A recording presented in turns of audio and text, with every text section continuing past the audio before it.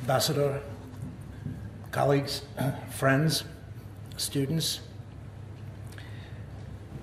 It is indeed an act of commemoration to speak about Primo Levi. For me, it is a form of saying Kaddish for my family killed in the Holocaust. We are part of what Jeremiah called Am Sridei Charev, those who survived the sword. And the shadow of that sword never goes away. I think in many respects, what I'm going to try to do today is very difficult, if not impossible. And that is, reading Primo Levi is like looking in a mirror. When you read him, pose the question, if this is a man, and you look in a mirror, you measure yourself against what you've read. It is a chastening experience. It is one of those books that has an astonishingly profound and complex simplicity to it. And its simplicity, in my view, is part of its the reason why I consider it a work of genius.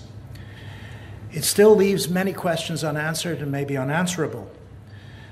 But I think what we should do is to look at the nature of the man and the nature of the witness that he offers to see some of the unanswerable questions that he posed, which I think in many respects we need as well to pose in our own time.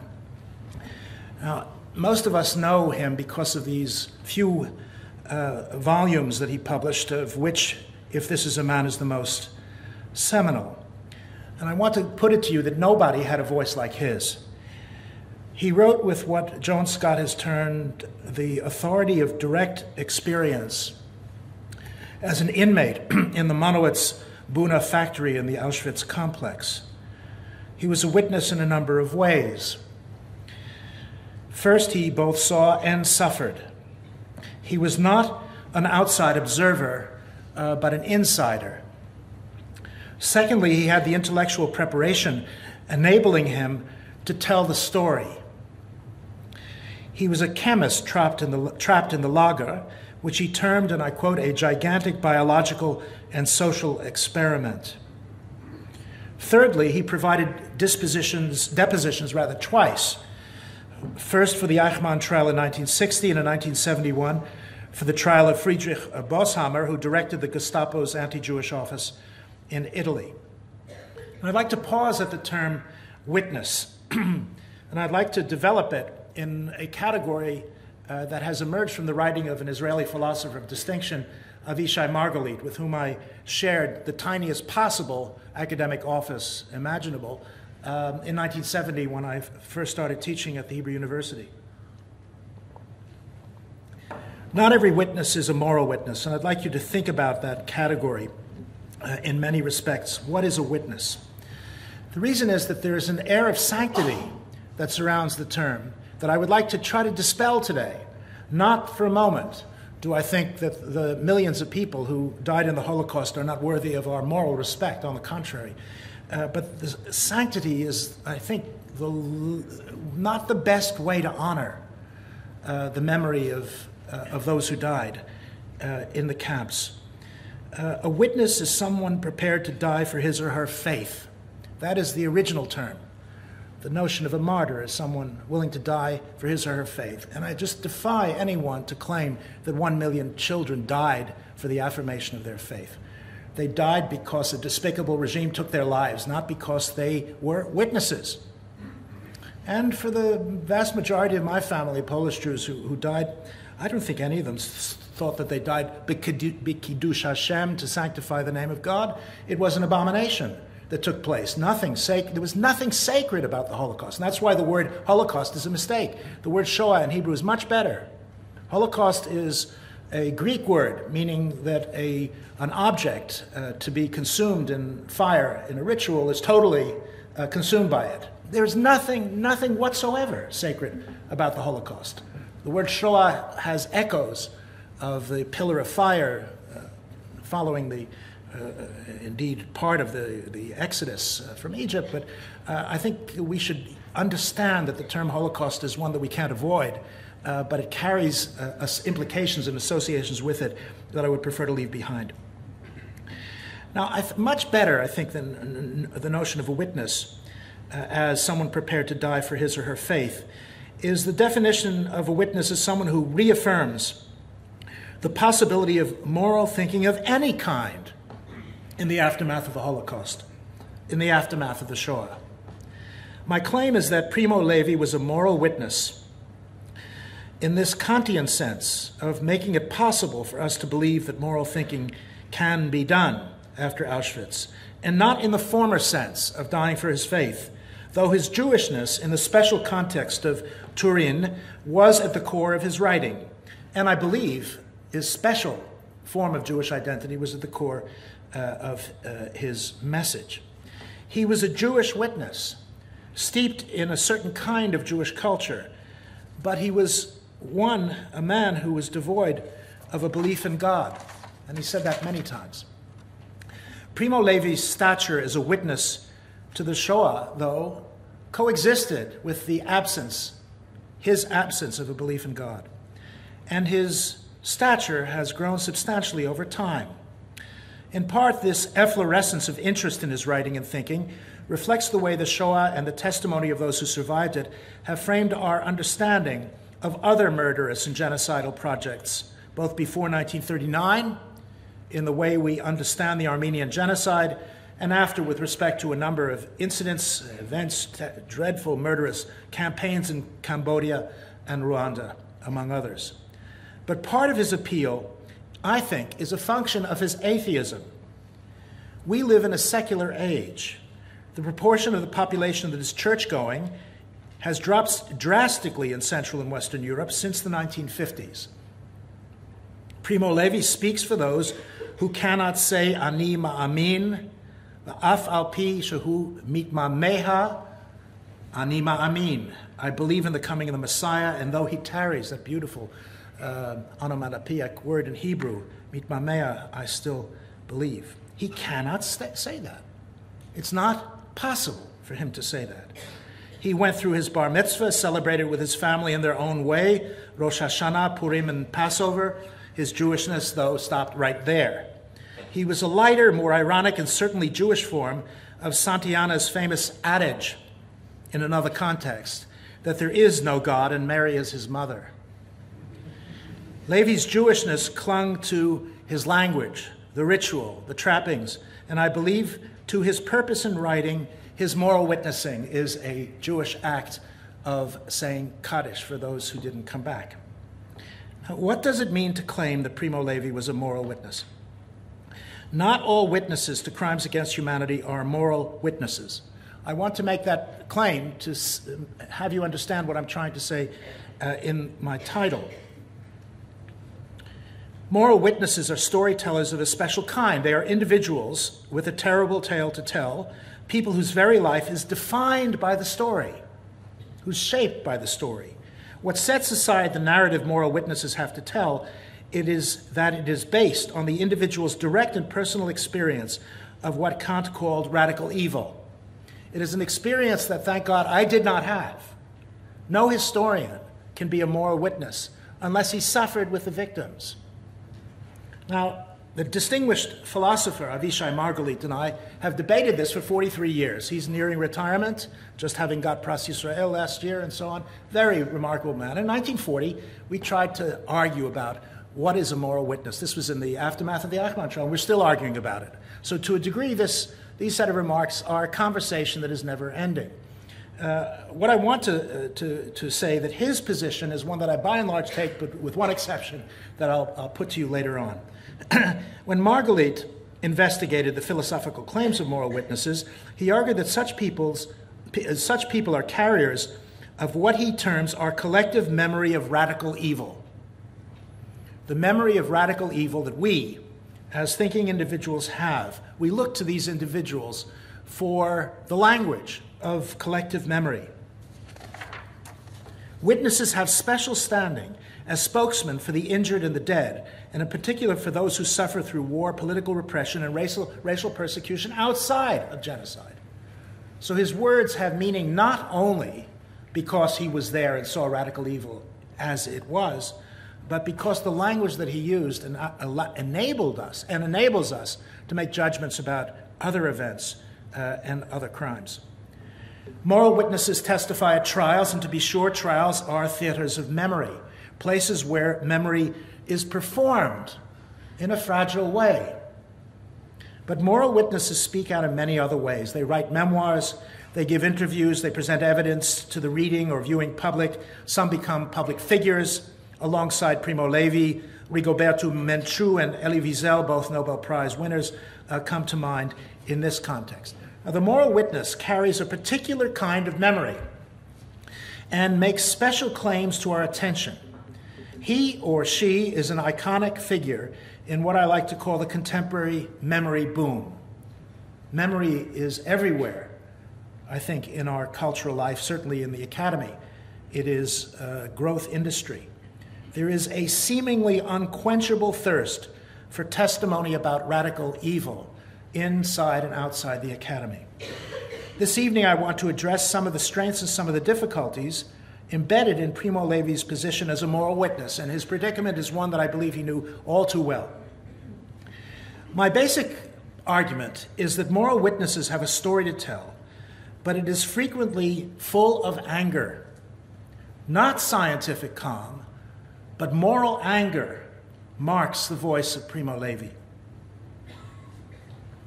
It seems to me that what moral witnesses do is to tell a story that is constructed against the grain of silence or of conventional wisdom. It's the oddness, the strangeness of the book, If This Is a Man, that I'd like to draw your attention to. I think the sense of silence, of trivialization, can be just as devastating as a fear of forgetting. I'll come back to that in a moment. In the aftermath of the Second World War, narratives of heroism and tales of resistance helped democratic regimes, and some communist ones too, to rebuild their political cultures, either compromised or fractured through occupation and collaboration during the Second World War. Italy was among them. There was very little room in this political and social process of regeneration for the voice of those trapped in the univers concentrationnaire. That's one reason why no one listened when Primo Levi first spoke. The audience had to be created after the wounds of war were partially healed. As the French politician and writer Simone Weil put it, Buchenwald, where political prisoners were sent, included Auschwitz, where racial enemies of the regime, mostly Jews, were sent. The heroes of the resistance stood in front and obscured the victims of the Shoah. A moral witness, like all witnesses, has to have an audience to hear the tale. And that audience emerged not immediately after the Second World War. It is at least a decade, in some places several decades after 1945. It should cause us little surprise to learn that when If This Is a Man was published in 1947, it was a total commercial failure. It vanished without a trace. Only 10 years later, though, did Einaudi, the major publisher in Turin, who rejected it in 1947, it was only then, 10 years later, that Einaudi was prepared to put it into print again, this time with publicity written by Italo Calvino, among others. Astonishing transformation. The first response to Levi's voice was that the public turned its back on the tale he had to tell. I shall return to this point in a moment. Primo Levi wrote, therefore, both about the inhumanity of Auschwitz and the humanity of some of those who survived it. And it was a mixed tale. It's a tale that is difficult and complex. He knew of and celebrated armed resistance to the Nazis and their allies in the camps and outside of it. After all, he was arrested as a partisan. Had he not joined the partisans, he probably would never have known the story he had to tell.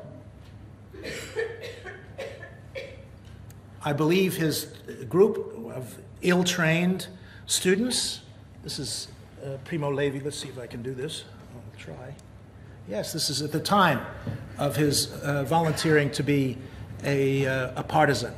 He was, as he said, an absolutely hopeless soldier, had no idea what he was doing, and very easily trapped by a group of paramilitary fascists in northern Italy, and then turned into a gift, as it were, to the Nazis, passed on to Auschwitz and then to Monowitz, where he worked as a chemist.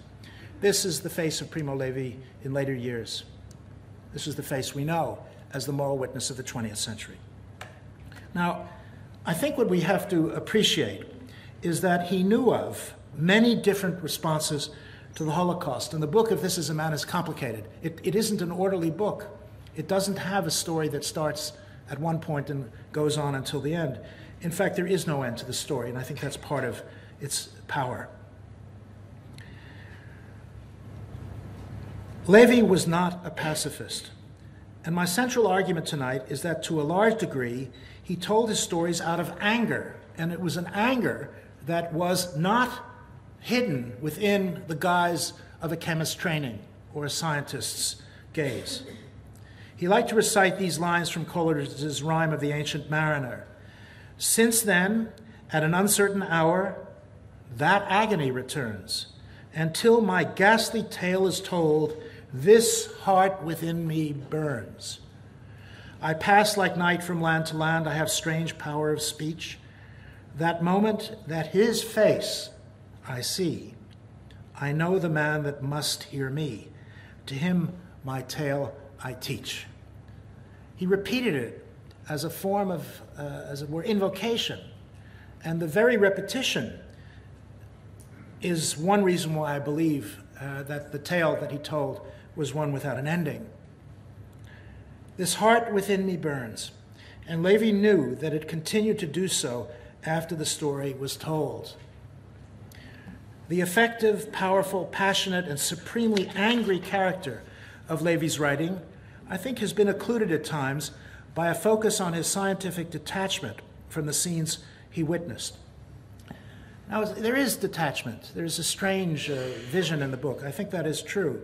But there's more anger than that. He was not at all detached from the lager, but found in a kind of irony a unique language to describe it to the yet unknowing world. In his preface to If This Is a Man, he characterized it as, quote, a sinister alarm signal. That's what the book was. While still imprisoned, the need to tell the story to an indifferent public seized Levi as an immediate and violent impulse. Immediate and violent. Writing it was a voyage towards interior liberation, his words again, the shedding of the mental clothes of imprisonment. The chapters are written in a strange order, which he called, I wrote them in an order of urgency. Anger, urgency, violence. These are the components of his voice. They are the voice not of a saint, but of an angry man.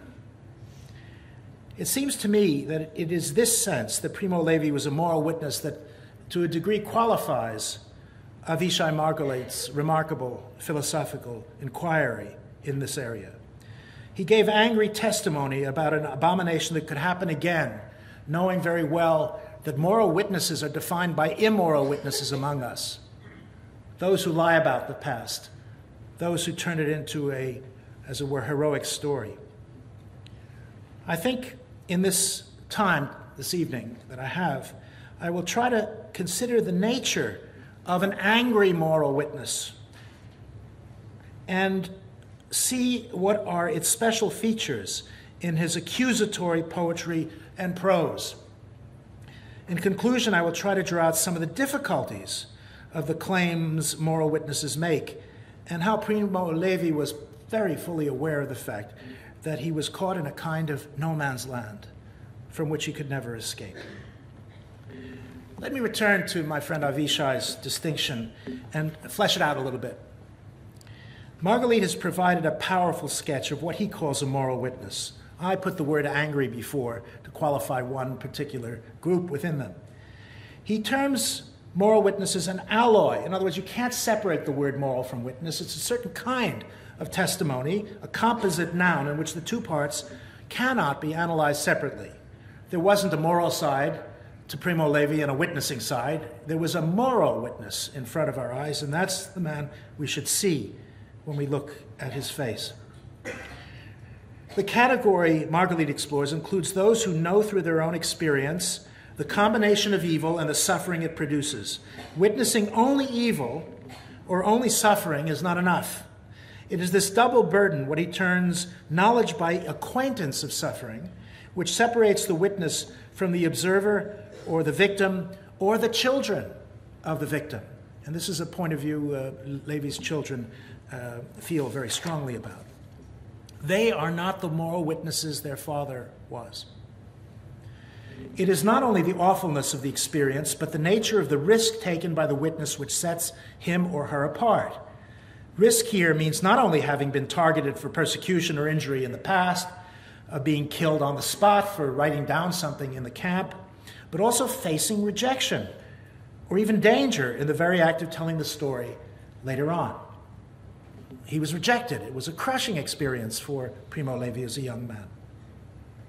Those who accept that risk and speak out anyway are witnesses whose testimony has a moral purpose.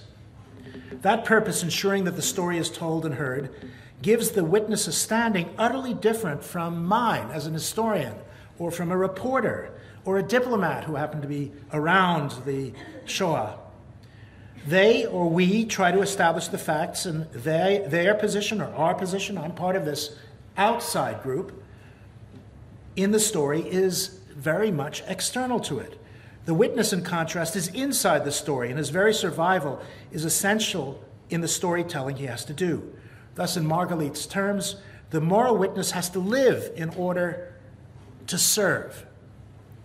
The last thing a moral witness wants to offer is detachment, scientific or otherwise. His storytelling is based upon a hope, and a slender one at that, quote, that in another place or in another time there exists or will exist a moral community that will listen to their testimony.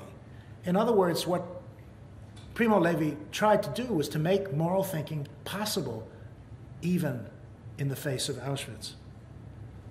What makes this hope so sober that it flies in the face of the tendency for those subjected to radical evil to despair and to conclude that the notion of a moral community is an absurd and mocking illusion?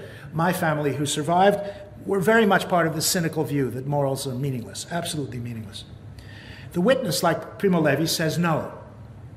He would have had a terrible time with my Uncle Joseph. He would never have persuaded him that moral thinking is possible after the Holocaust. But the message was not only for him, it was for us as well.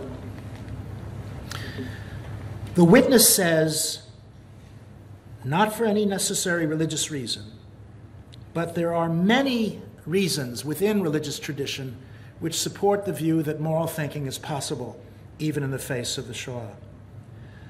Marguerite refers to the language of the Mishnah on this point, and joining us to act in the following way that has an echo in the Pirkei Avot, the teachings of the fathers. The phrase is this, which I find astonishing, and I've spent a lot of time thinking about it. It says this: where there is no human being, be one.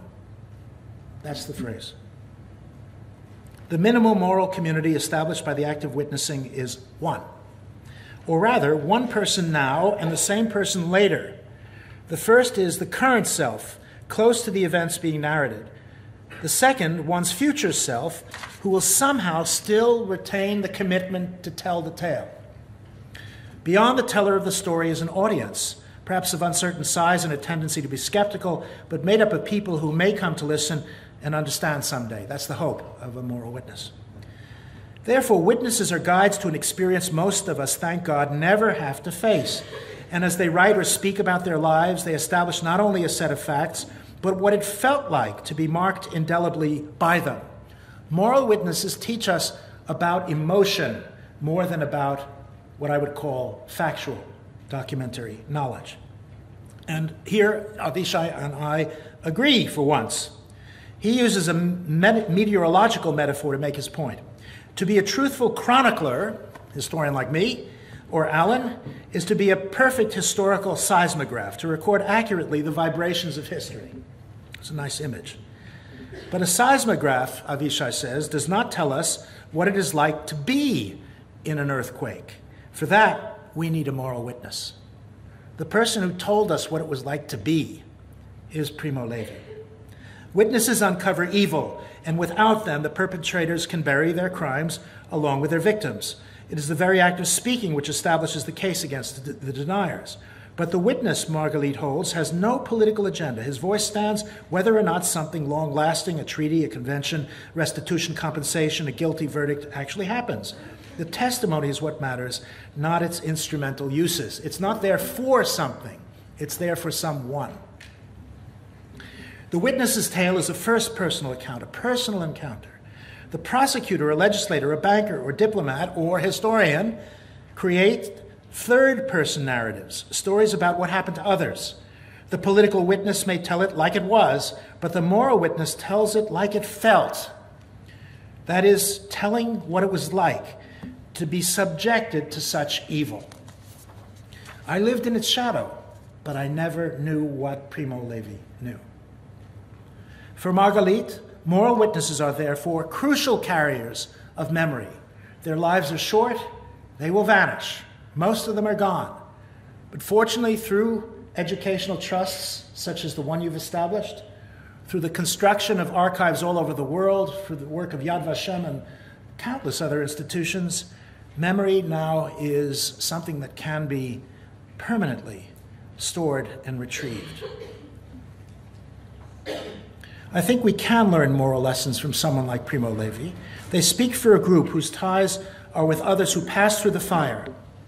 They have what Marguerite terms a thick identity, based upon thick relations, personal bonds which only they shared. All you have to do is read the end of the book and realize his friendships. The one he'd like to have a chat with one or two of the men he survived with one day. A moral witness, Marguerite affirms, may well give voice to an ethical community that is endangered by an evil force and provide confirmation of the power of language itself at times to provide some modicum of peace to survivors.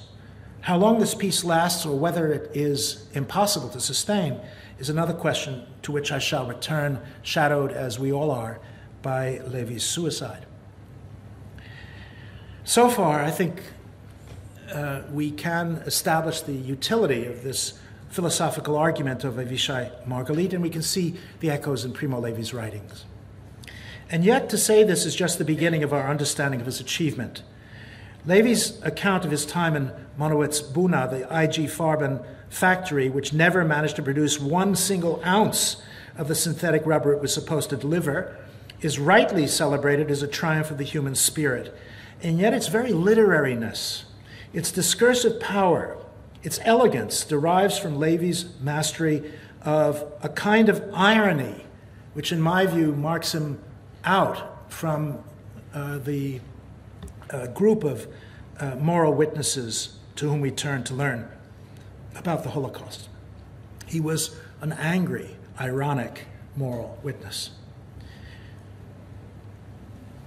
Irony, I argue, is a language shared by many writers, many of them being Jewish. There's a certain kind of ironic Jewishness which I think we ought to attend to in considering his work. Irony, I argue, conveyed astonishingly well the deeply unstable nature, maybe untenable nature, of Primo Levi's memory of the Shoah. A man who spoke of the duty to remember also knew that memory could destroy. Memory was a frail thing, a leaf in the wind blown this way and that by current circumstances. It is this ironic and occasionally almost comic element I wish to address this evening. Comic in the Aristotelian sense of tragedy just averted. Primo Levi did not see the Shoah as a tragedy, nor was it averted. Instead, it was an all too real offense, an outrage, something to be angry about. He spoke of this outrage in a voice that distinguishes between truth as the painstaking conveying of the nature of the offense, in which he firmly believed, no postmodernism here, and truth as an understanding of the meaning of an event, which he found elusive. Who among us does not follow him there? Consider the word if in the title, destabilizing any easy affirmation we may take from the text. Levi both affirmed the possibility of asking moral questions and the near impossibility of answering them. His voice returned from the darkness. that voice that returned from the darkness, would be a better way of putting it, had within it a paradox which plagued him oppressively from the moment he reached Auschwitz until his suicide in April 1987 in Turin. Time and again, he returned to that darkness to probe what he terms the nature of the offense. That's the phrase that he uses. And yet consider the impossible position that he was in that inquiry. He believed fervently that to tell the story was at one and the same time essential to preserving his own moral compass, as it were, to carry it beyond Auschwitz. It was both essential to preserving his own moral compass and that of later generations, but that the sheer weight of the evil disclosed was likely to smash that repaired or moral compass to pieces. Telling the tale could be so infused with anger as to crush the storyteller. Now let me try to unpack this dense statement by reference to the poem he wrote after penning the text of If This Is a Man. He wrote it actually, I understand, from Stuart Wolfe and translated it into English in the right title, If This Be a Man. The Americans went completely crazy and called it Survival in Auschwitz, which is not at all what the book is about. And he did it in a form that I'd like you to look at. He inserted this poem as a kind of preface, a foreword. He begins with a question addressed to you. You can see on the left. You who live safe lives. If you think about it for a moment, the sheer compactness of that phrase is almost an accusation. What right do you have to live a safe life? He asks us, can you say that the broken human beings turned into the walking dead of Auschwitz were in any meaningful sense human beings like you? In your warm houses, you who find returning in the evening hot food and friendly faces, consider if this is a man, who works in the mud, who does not know peace, who fights for a scrap of bread, who dies because of a yes or a no. Consider, weigh it up, meditate, reflect if this is a woman, without hair and without name, with no more strength to remember, her eyes empty and her womb cold like a frog in winter. It's like a slap in the face. Well, was the sense that each man and woman is an irreducible integer, in the Kantian sense of that term, destroyed by what the Nazis did? Was their elementary integrity broken in such a way as to make them other than human? That's what the word if requires us to ask. Do they even lack what Agamben has termed bare life? Levi is a more radical critic than Agamben. Only if we face this question in its manifold forms and register its implications, its ramifications, its terrifying meanings, can we go on living as moral beings. But facing it, I would argue, can be crushing. It has serious risks. Levi then provides a provocative transition in the poem. In the second section, meditate that this came about. Not meditate about or if, meditate that. There's the fact. This is truth speaking to us. And it is extraordinary. Mull over the fact that Auschwitz actually happened, that the Nazis' experiment in the infinite degradation of millions of people funneled into the complex of Auschwitz-Birkenau and Monowitz-Buna actually took place. Attend to the terrifying silences built into these facts and consider what they mean. I commend these words to you. Carve them in your hearts, at home, in the street, going to bed, rising. Repeat them to your children. And then came the curse, the anger, the bitterness, the bile. Or, may your house fall apart. May illness impede you. May your children turn their faces from you. Now, I'd like you to meditate a little bit, as he asks us to do, about the poem, just the poem. It's in 3 parts. The first is a warning about complacency, about blindness, about forgetting. It is hortatory, commanding, aggressive. You can see the finger pointing at an individual. That's why as I say, when I read Primo Levi, I look in the mirror, and it is a chastening experience. Consider. It is absolutely the admonishing form of address. The second part is a reworking of the Jewish credo, the Shema, or in particular its sequel, the V'ahavta. And anyone with any Jewish training, education at all will recognize it as such. It is not hidden, it is not an illusion, it is a direct statement. It is a reworking of the Shema, the essential injunction of the Jewish faith that the phrase, "Hear, O Israel, the Lord our God, the Lord is one, Shema Yisrael Adonai Eloheinu Adonai Echad," which is written in a form I learned as a little boy with the letters Ayin and Daled, stronger than all the rest. And the pronunciation of the Daled brings them together to form the word witness, Ed. That is what you do when you say the Shema every single day. And putting these words in this astonishing poem is, in some respects, breathtaking. It literally takes my breath away to see the depth of the anger that he is directing not only towards those of us who can't carry the burden, but to those of us who still believe in God. The anger is there. The phrase Shema Yisrael is one to be taught to children. It should be carved on Jewish dwellings in the form of a mezuzah. In Jewish hearts, it must be repeated at home, in the streets, as our first and last thoughts every waking day of our lives. Nothing could be clearer than the borrowing from the Torah that this section entails. But now consider the third part of the poem. Let's stop for a moment here, and then I'll follow on his Jewishness in a moment. The wrath of the survivor whose tale is too horrible for those now living comfortably to fully face. May whatever shelters you fall apart, Levi warns. May you be struck down by a modern plague, and may your children be unable to look you in the face. May illness impede you. May your children turn their faces from you. May your house fall apart.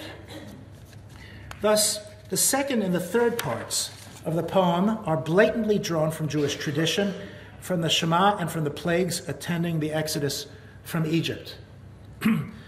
Now, how is it possible to interpret this meditation? The first element Levi establishes that the nature of the offense at the heart of Auschwitz was not universal. Afflictions were different for Jews than for everyone else. Levi and other Jewish prisoners looked unlike the other prisoners.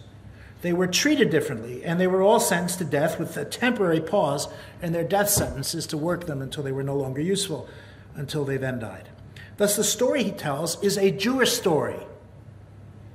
And here's my second argument. It is a Jewish story that subverts Jewish tradition and Jewish belief. It is a radical statement and a challenge to anyone who was raised within that tradition as I was. Levi poses moral questions and then subverts our sense that there is an answer to them. And that whatever that answer may be, it makes a belief in God impossible. If this were not subversive enough, think about the rhetorical voice of the poet, a voice which takes on the mantle of the Lord and of the text of the books of Deuteronomy and Numbers, not to affirm the existence of God, but to affirm that something had happened which made a belief in providence or God impossible. The third element of the message is that Auschwitz has replaced Jerusalem as the focus of Jewish thinking. The Shema is the essential prayer of Judaism. The V'ahavta is part of it. And forgetting the two is tantamount to dying as a Jew. Levi knew very well Psalm 137, verses 5 through 6, which give an additional warning if one were not enough. If I forget you, Jerusalem, may my right hand forget its skill. May my tongue cling to the roof of my mouth if I do not remember you. If I forget you, Jerusalem. If I forget you, Auschwitz, is the rewriting of that verse. And the injunction right after the author's preface to remember Auschwitz carries within it the memory of the Exodus too. The plagues Levi envisages, the collapse of home, health, and family, were precisely what he and millions of others who lived in planet Auschwitz knew in their bones. Forgetting meant betraying the dead, but remembering to him meant leaving behind any lingering or residual belief in God. His answer to the question of theodicy, that is, if God is ubiquitous and all power, how did evil come into the world, is that there is no God, no providence, no first cause, and hence no reason to say the Shema after all. In If This Is a Man, Levi uses the canonical Jewish prayer to subvert it. It is blasphemous, profoundly so. Now, Primo Levi came from a sophisticated, assimilated, middle-class Jewish family who had lived in Turin for generations. I was shown by his son their collection of mezuzot. It's a quite astonishing and beautiful home. He was among those whom the Polish historian of the Russian Revolution, Isaac Deutscher, termed non-Jewish Jews. That is, for many of those who benefited from the opening up of pathways to citizenship coming out of the French Revolution, Judaism was a matter of occasional practice, but certainly not of belief. What would have been impossible to Protestants, to whom belief was essential, was endemic in Jewish intellectual and cultural life. There were Jewish agnostics and Jewish atheists from Spinoza's time to that of Franz Kafka and René Cassin, draftsman of the Universal Declaration of Human Rights. They were not believers, but they drew upon a rich tradition, which in Levi's case included a Jewish private language, a patois of Italian, Yiddish, and Hebrew, very useful in Turin business or family transactions when you didn't want to let the children to know what you're really saying. In the periodic table, absolutely brilliant family portrait, Levi's genealogical masterpiece, he describes with great affection the cultural rather than liturgical meaning of his Jewishness. And like many of those caught in the Nazis' racial trap, their Jewishness only appeared to matter fundamentally to them when persecution began. He became Jewish because of the Holocaust, because of the Shoah, not the other way around. The great French historian Marc Bloch said famously that he never brought up his Jewishness except in the presence of an anti-Semite. Primo Levi's story was the same, though Bloch, a resistance figure captured, tortured, and shot, did not live to tell the tale.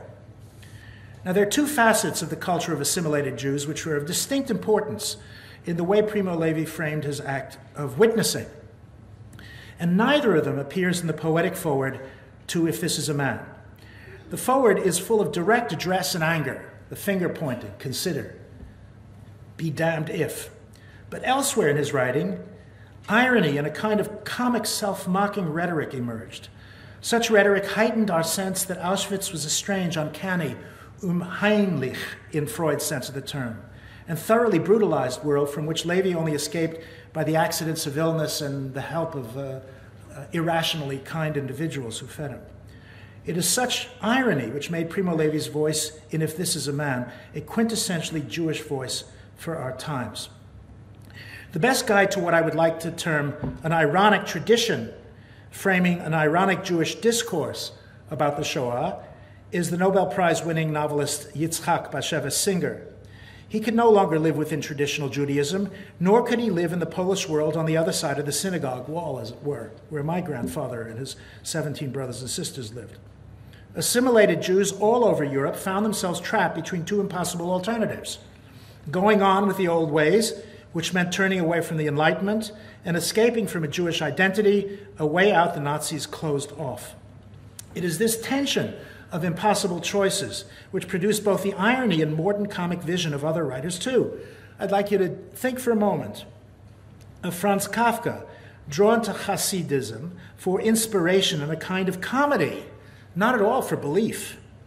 His wonderful short story, The Metamorphosis, known to most of you, I'm sure, about, Gregor Samsa wakes up one day as an Ungeheuer, an Ungeziefer, just a gigantic cockroach, comes out directly out of the tales of Rebbe Nachman of Bratslav.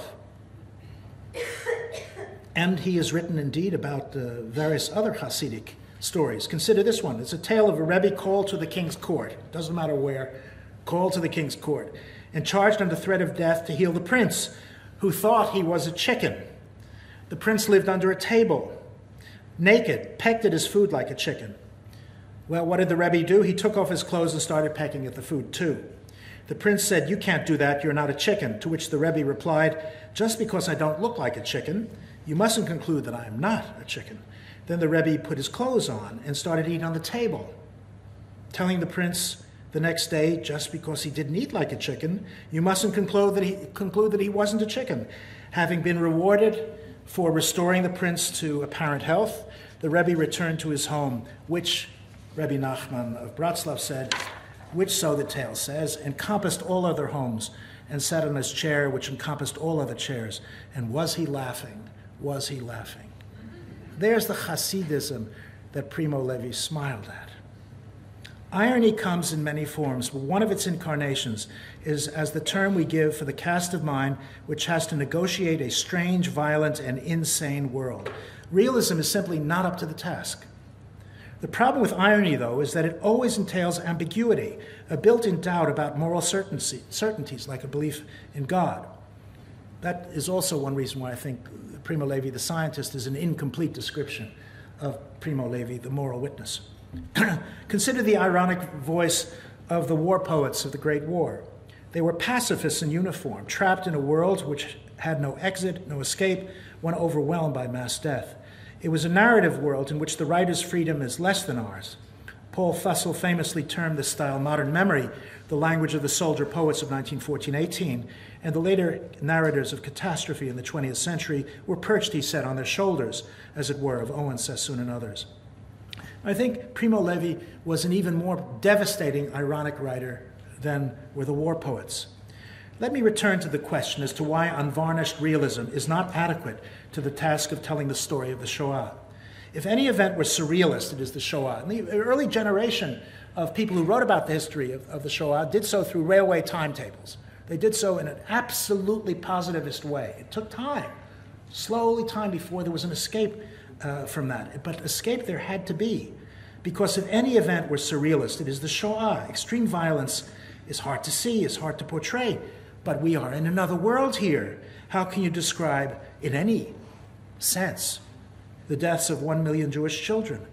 First World War writers were in the same predicament. How do you put into prose the deaths of 10 million men? There has been, since the 1930s, a quarrel among commentators on the modern memory of the First World War, which applies equally to Levi's modern memory of the Shoah.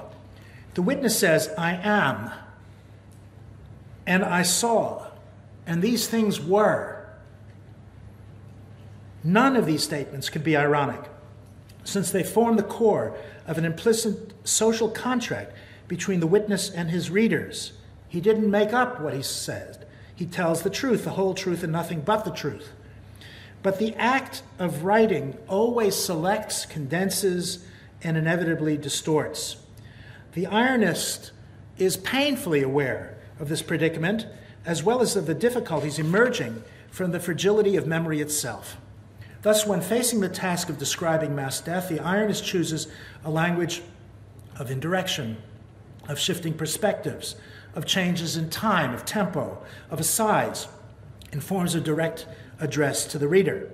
And given these limitations and choices, almost always, the witness departs completely from the whole truth, which in the case of Primo Levi speaking about the Shoah is beyond us.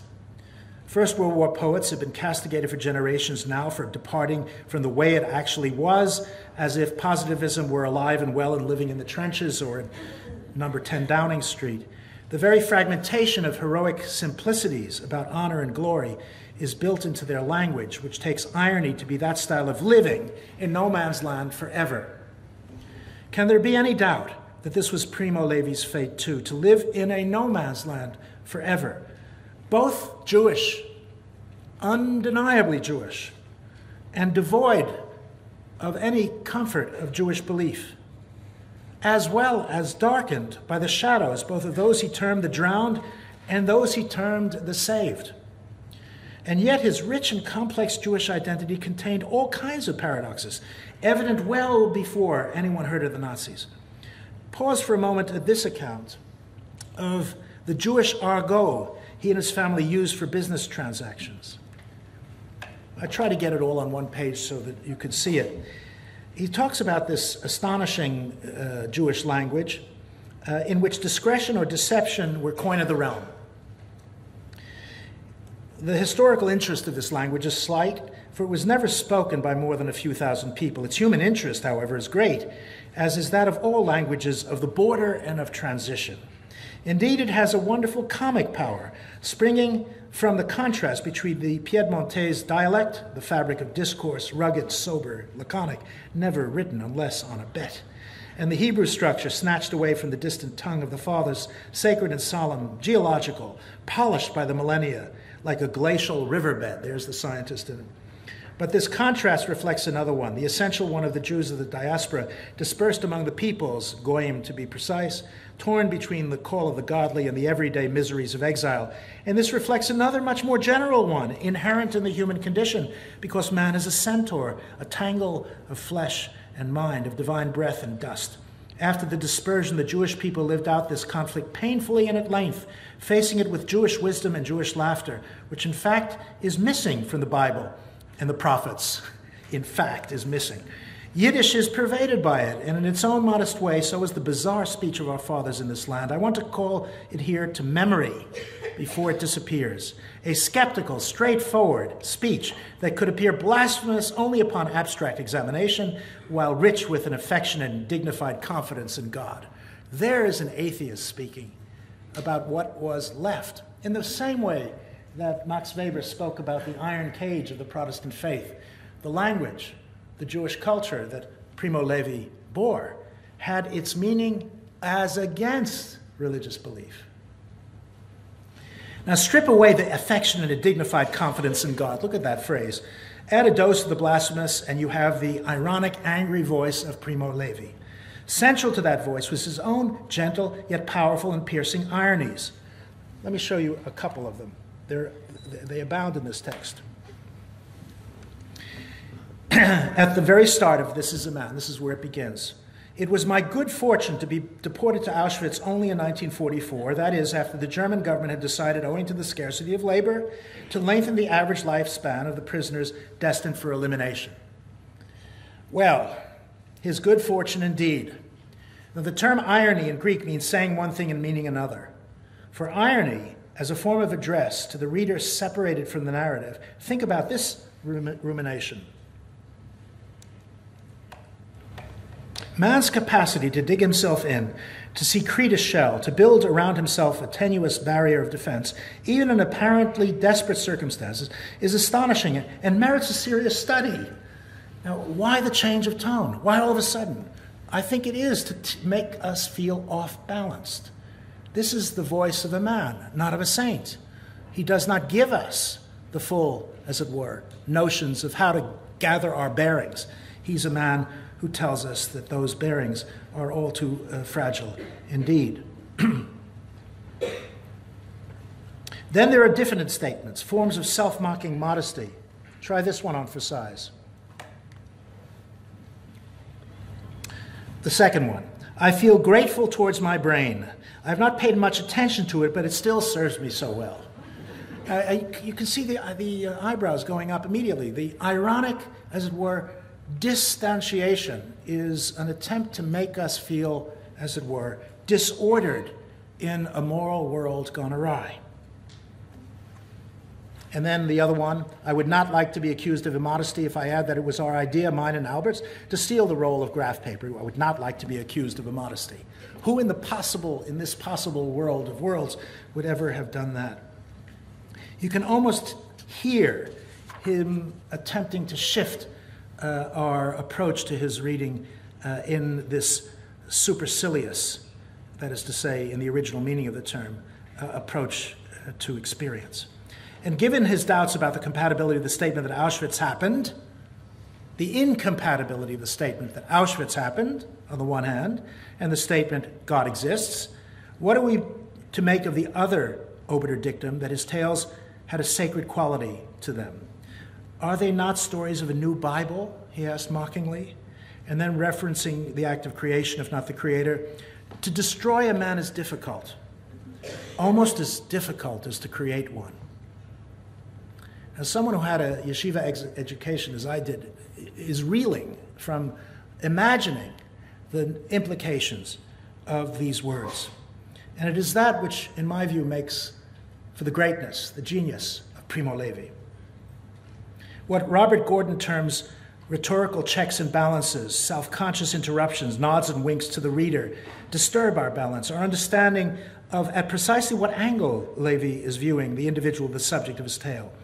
But I depart from Gordon, too, as a friend and colleague at Cambridge, when he claims that irony demolishes the literal for the truthful.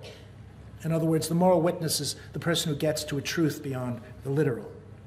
My view is that Levi demolishes the superficial and the literal, and then asks us to engage with him in accepting the puzzling and perhaps unfathomable nature of the story he reveals. I don't believe reading Primo Levi conveys the view that we can attain truth about Auschwitz. Paraphrasing Marx, I think what Levi said was, we all make our own truths, but not in the form we think we do. He left us wondering about what the term truth actually means, or truthful, or truthfulness. He was an ironic moralist at sea in a tempest the world had never seen before, and so are we all. Now, the very worry Levi expressed in the prefatory poem we have described earlier tells us much about the brilliantly unsettled and unsettling nature of his language. I use the word unsettled because, on the one hand, his writing is a magnificent affirmation that Auschwitz did not, in Adorno's phrase, make either poetry or moral thinking impossible. Actually, Adorno's famous adage was meant by him to get us to write poetry anyway. It isn't that we can't do it, it's that we have to do it nonetheless. Why? Because Primo Levi's voice is raised not only against the denier, but also against the immoral witness, the liar, the facile consoler, the individual who claims to know what the Shoah was about without having had direct knowledge of Planet Auschwitz. The return of what is called Holocaust denial in the 1980s both sickened and worried him. This is well documented.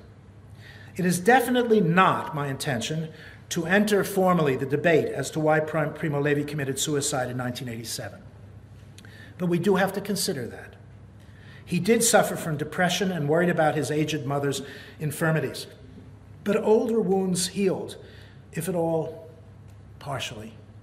Telling the tale is not a curative matter. And the fundamental message I want to leave you with is that memory does not heal.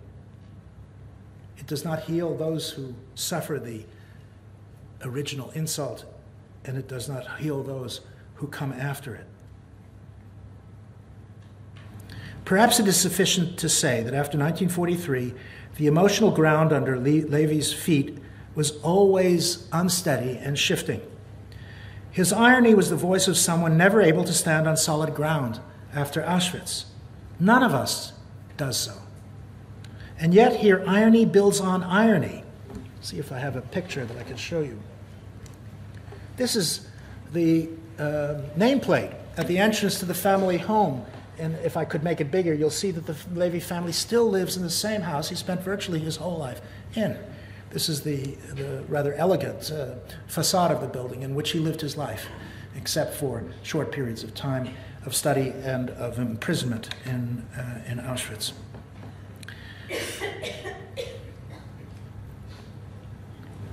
The irony is built on irony, in that after the war and until the day he died, he was almost always in the same place physically, in the house where he lived virtually all of his life, on a lovely avenue not far from the rail terminal of Turin, his city surrounded by the majestic Italian Alps.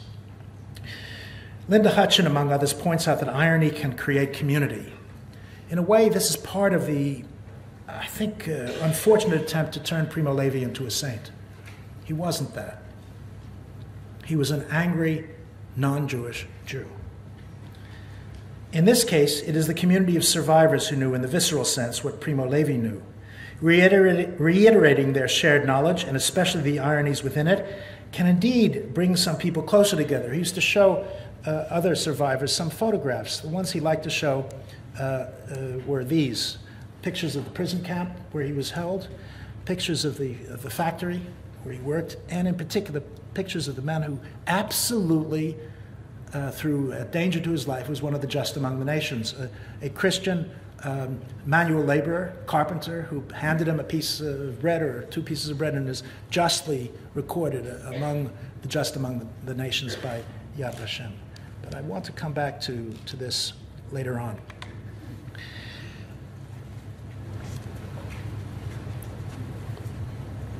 The shared knowledge are those who went through the camps, but the problem is with the rest of us, who have approached the Shoah in a manner best described as preoccupied, insensitive, malicious, or sometimes manipulative. It is to us that the prefatory poem opening, "If This Is a Man," is addressed. It is we who risk the curse Levi spat out, should we ignore, forget, or distort the devastating legacy of his imprisonment in Auschwitz. How painful it was for him to live in a sea of indifference or denial or misinterpretation. Now, many First World War veterans felt similarly that they had been to hell and lived to tell the tale. They both suffered and brought back the story with them and felt that only other soldiers could understand what they had to say. Some lived with the horror for the rest of their lives, as did many survivors of the Armenian genocide. It is not at all clear whether telling the story of atrocities helps others heal their memories or their wounds. In my view, Levi's memories did not heal. He felt he had his story to tell, but like the great poet Paul Celan, another Jewish poet and survivor of the Shoah in Romania, but at different times in his life, he felt the profound vulnerability of the moral witness whose tale was embedded inextricably in his life. The tale gave his life meaning and destroyed it at the same time. He committed suicide in Paris in 1970. Is this at the core of the story of Celan's suicide or Levi's? It is difficult and probably presumptuous to say. What we do know is that being a moral witness was for Levi both necessary and at times unbearable. Here is Levi's rendering of his sense of having a task he could not deflect. During my imprisonment, despite the hunger, the cold, the blows, the fatigue, the gradual death of my companions, the promiscuity of all hours, I experienced an intense need to recount how much I was living. I knew that my hopes of being saved were minimal, but I also know that if I survived, I would have to tell the story. I would not be able to do less. To tell the story, to bear witness, that word is used explicitly, was an end for which to save oneself, not to live and to tell, but to live in order to tell. There is the moral witness, right in front of our eyes. To live in order to tell, that was his aim. Over time, he fulfilled this mission, not right away. If This Is a Man was rejected, as I mentioned, and when published elsewhere, vanished like a stone in water without a ripple. And what is astonishing, though, are the stories that didn't disappear immediately. In the same year, the Diary of Anne Frank was published, and its reception shows the preference many felt for uplifting stories. Primo Levi did not like to read Anne Frank's diary. It takes nothing away from the beauty of it, however Baudelarized by her own family, to assert that, though it was published in 1947, it was the story of a truncation of her life before she reached the camps. In Anne Frank's diary, the worst is not there. It is later. It is after the diary. And it is that later story that Primo Levi turned into If This Is a Man. There's no if in Anne Frank's diary. There are other differences. And I'd like you to think about this, and I'm by the way, open to correction. I'm simply doing this as an empirical inquiry. I spent a term last year in Cambridge, and I went through the entire collection that they had and other similar collections. And what I found is an astonishing difference. Anne Frank's face is haunting, that of a thoughtful and vulnerable child. Her photo is on every single one of the 67 editions of the book held by Cambridge University Library. It is not the picture of a Häftling, of a prisoner of Auschwitz.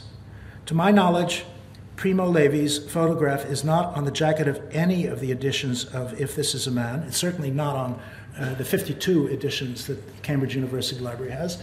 It may be the case that tomorrow someone will tell me that there is the face of Primo Levi on If This Is a Man in the Trinity College Dublin Library. If so, I withdraw this connection, but I think the fact that his face is not on the story is an important and subtle difference between that which could be faced in 1947 and that which could not be faced then, and maybe not even today. Entering Auschwitz, he was shorn and effaced, losing his name and gaining his number, 174517, and the regaining of that face, that profile, that name was part of the achievement of If This Is a Man.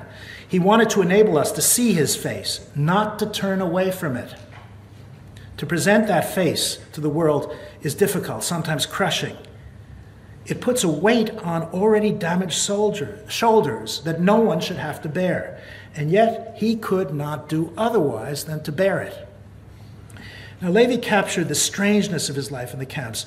In this sense, it went beyond Anne Frank's diary. It also went beyond the real to the surreal strangeness of Auschwitz. In a celebrated moment early in If This Is a Man, Levi describes how he tried to assuage his raging thirst in the camp by breaking off an icicle outside the window of his cell block. Most of you who've read the book know this. A patrolling guard snatched it away from him. Warum? Why? I asked him in my poor German. Hier ist kein Warum. Here there is no why. The guard replied, pushing me inside with a shove, unquote. A place that has no why is a place that challenges moral thinking on many levels, and it is a place where there is no God.